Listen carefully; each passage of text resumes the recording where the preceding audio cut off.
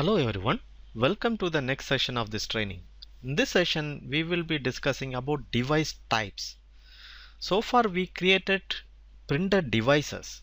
When we are creating printer devices, we selected device type. So let's say you have a specific requirement. For example, you have a fax machine which you want to connect to a SAP system, or you have a dot matrix printer which is a customized printer which you want to connect in SAP system, which is not the standard device type what you are going to select in your device when you are creating the printers, which is not enough. In these cases, what we can do, how we can accommodate this kind of requirement. For this we can create our own device type. We can create our own device type, as well as we can copy the device type which is existing in the SAP system and we can modify it. Maybe that is a easiest way to do it. In case of, for example, label printers, we can create our own device type, because label printers mainly you will have all the customized printing there. So in that cases we can create this device type. Moreover, when you create this device type, you can also define kind of like format of the page. In there we can define the cover pages. Let's say when you are printing to specific printer, then you need to have a cover page, or you wanted to have a print page. How does it look like? These all can be defined in the device types.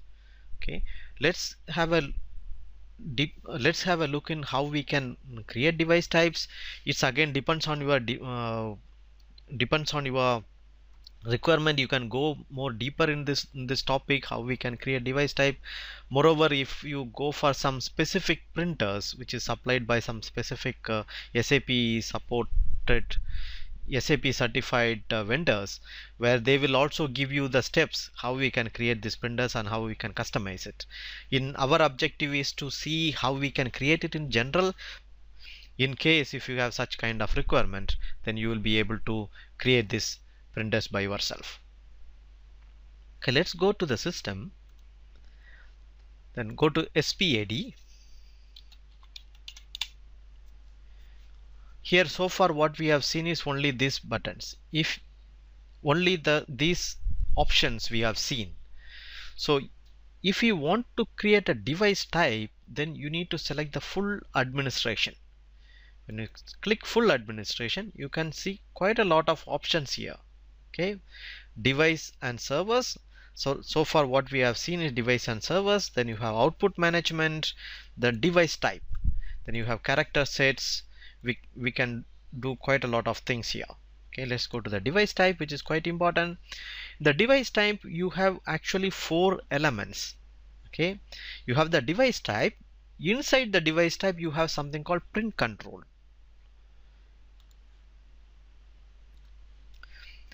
The print controls are general print control statements that can be embedded into a text on a formatting style, or let's say for example in case of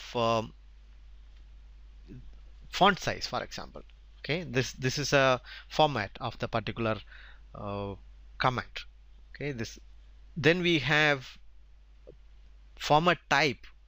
When we are converting the spool request to an output request, then we selected format. We also got some error saying that this format is not supported, and some kind of information we got. So that means meaning to say that you have specific formats which can be used for this printer. Okay, that will be defined here. Then we have page format. The page format identifies the page format in the spool process type. For example, subscript format is a page format. This is an example. So we have 4 different elements in this device type, or 3 different elements. Then we will define it in the device type. So we need to create all these 4. Okay, so first what we will do, we need to go one by one. First we will start with page format. We start from down. Okay, go to display, go to the change mode, let's say create. Okay, here you want to create a page format. So let's create a page format. Is that training page format? Okay, this is our page format, and we can define its portrait or landscape, and width is, let's say, 100, and you can specify the unit. What is the unit? It's a character, 100 character, or 100 millimeter, or 100 inch, or centimeter, or points. Okay, 100 character, let's say, and height is maybe 300 character,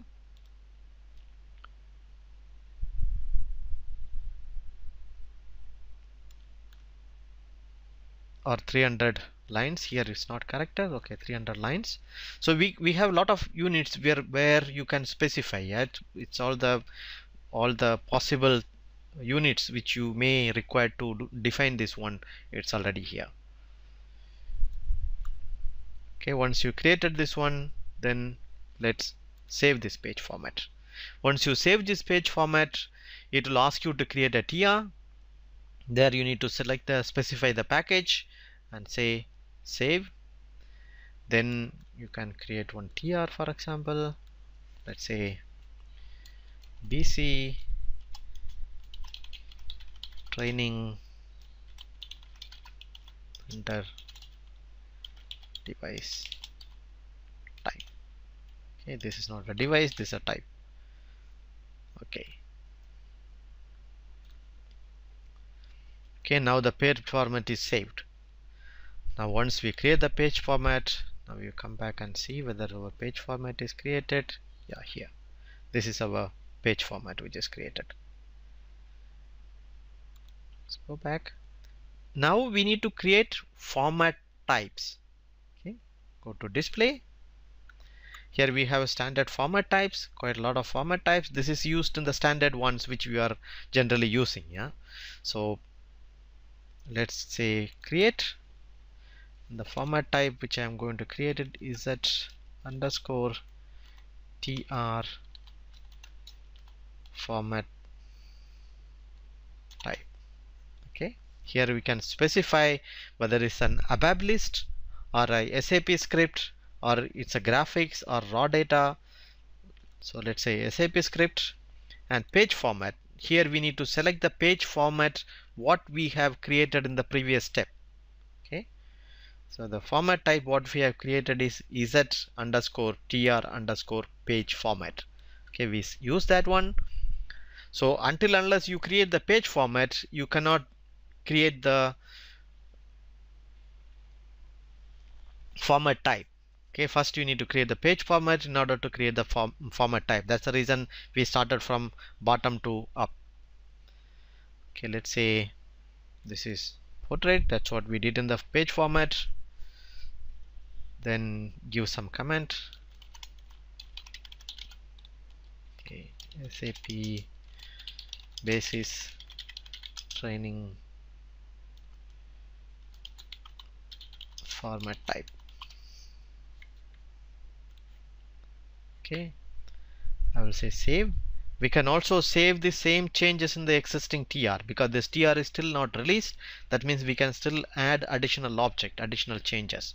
Now this is the one which we are going to add here to the TR. I'll simply say okay, then it's added to the same TR. Okay, this is saved now. Let's go back.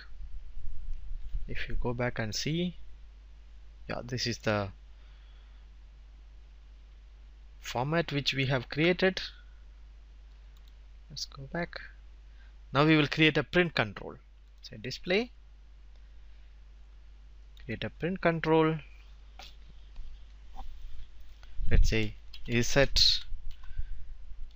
trp or is set training print control, is set t print control. Okay, SAP basis training control. Always give a proper comment so that you can identify this later, because once you are working in the live system, you will be keep creating different printers or different devices. In that cases, you need to make sure that when it is created, and this should be quite useful when you are diagnosing the issues in especially. Okay, here we need to define print control status, whether it's a SAP script device or use older reports or used by SAP. Used by SAP means is standard ones which is used by SAP devices, and let's say from here used in SAP script device. Okay, save it. I will use the old TR, save it again. Okay, now we created format, the format which used in our page format. Now we created page format, the page format which we created in the format types, and we also created the print control. Now we need to create the device type. Okay, go to display and create, let's say z underscore tr device type. Okay, the name of this one is SAP basis training device type. Okay, now we need to select the driver. Okay, the SAP script handling driver.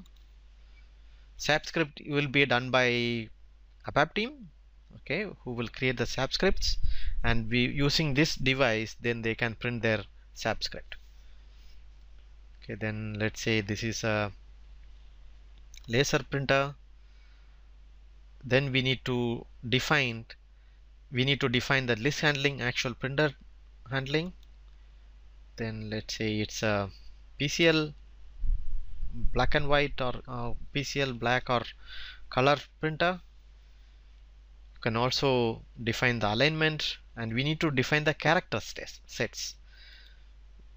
How many character sets we have. So let's say this is a printer HP, some ISO standard. Okay. Okay, now if you say okay,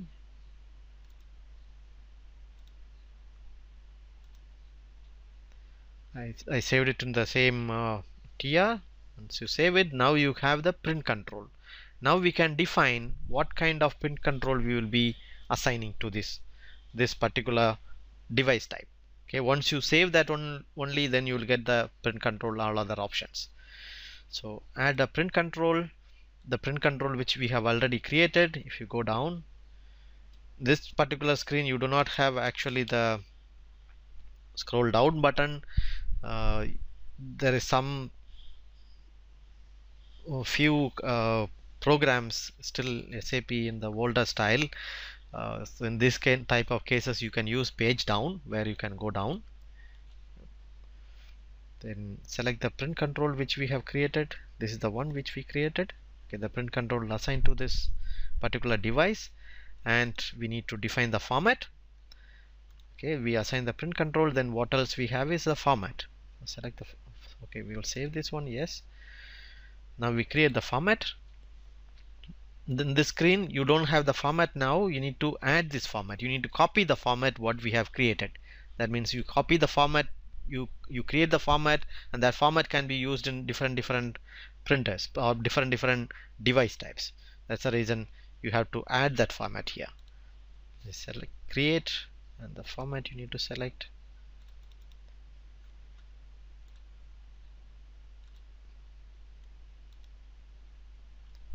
Okay, now this is the format which we did. If you see the attributes format here, you can also define different characters of this particular format, like first page or cover page. If you double click here, then you can define the cover page should be like this, or some text or some logos which you wanted to put in, then you can put it in here.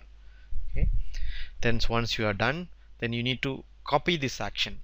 Okay, once you copy,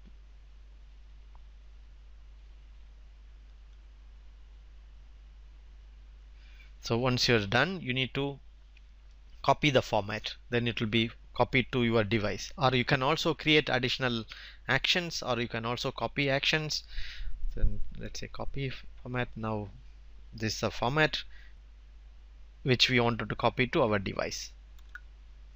Okay, now the format is copied. You come back, save. Now you can see this is the format which is now copied over to this particular device type. Okay, now is go back and save this. Now this is our device type which we created. Now save. Okay, now if we go back, okay, this is the device type which we have created. Now let's try to create a printer device. Say select create new. Here you define the output device. The output device is let's say set tr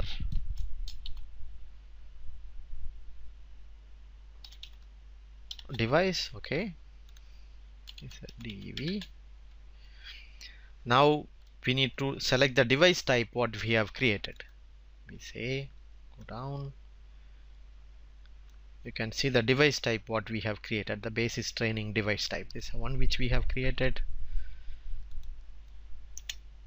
Okay, then it's a standard printer. Then same like previously what we have seen, then we can define what kind of printer it is which is going to use this particular device. Okay, now save it. Say it's a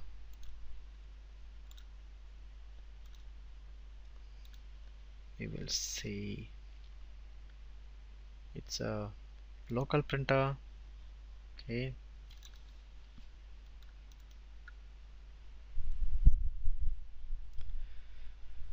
we go back and say which kind of printer is this. Let's say it's done front-end computer printer, or then we can specify host printer demo. Same like previously what we have seen, we can define the printers. Okay, now we'll save it. Now the printer device has been created. Like this we can create new device type. However, it will be a good idea, let's say you have a device type which is already somehow which is usable for you, but you wanted to make some modification. In that cases you can copy the device type. Okay, that will be more easier way of doing it. So to copy the device type, you need to go to utilities, go to device type. Yeah, you can see copy device type. Okay, copy device type. If you take one of the device type, let's say I want to use this Canon device type, but this is not enough. I want to copy this one, say is underscore this printer. Then I can say copy generate device, this one. Yes, in this case it will also generate the related items. Let's say for this print control, format types and everything, it is copied from there. Okay, go back. If you go to the device type, then you can see the particular device here. Okay, now you can go and modify this device type. Okay, the one which you have copied, then it may be quite easy to make this modification. Okay, that is one way of this is actually the best way of doing it. In general we will try to do it like this. However, if it is something very specific, then if we cannot control it, then we use the, or if it is very specific, then we will create the device type of its own. Okay, that's a two different way of how we can create device type, a new device type which does not exist. Okay, with this we are coming to the end of the session. Thank you very much for listening. I will see you in the next session. Bye bye.